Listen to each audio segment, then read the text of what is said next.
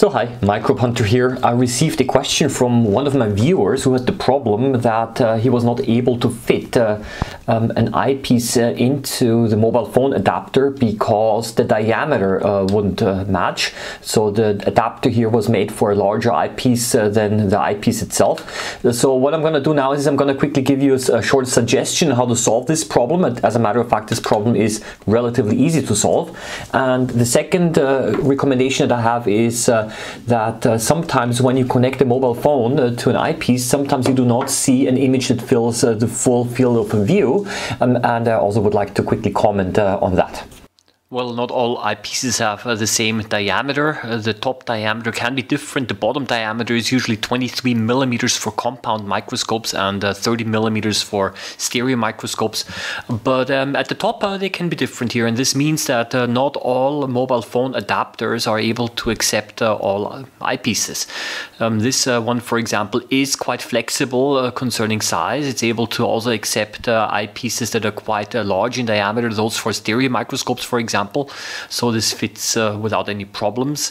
But then there are other cases where, for example, here the eyepiece diameter is way too small, and even when you close the clamp, then even then it's not able to hold the eyepiece.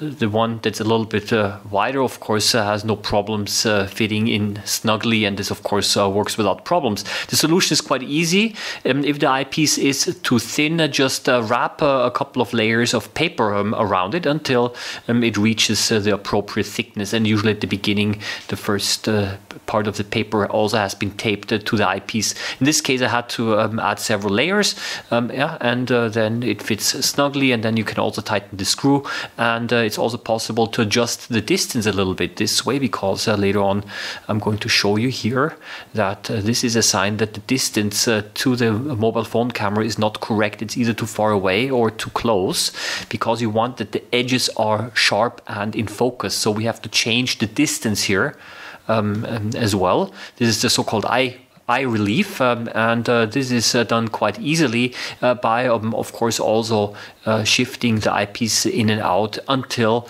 we found the optimum distance, and then of course we clamp it tight again. This one is the second adapter here. It's the same system here. You just have to clamp it at the correct position.